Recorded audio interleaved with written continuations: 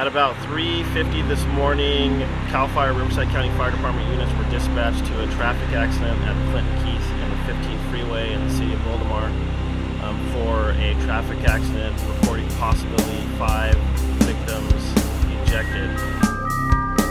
First arriving engine company on scene declared a mass casualty incident with 7 patients, 3 immediate, 2 delayed, and 2 minor. During the collision, several passengers were ejected from the vehicle, resulting in critical injuries to numerous occupants and at least 1 fatality. The identity of the driver at this time is unknown. Preliminary reports are that the driver fled the scene of the collision. 37 dispatch unresponsive, building 212 via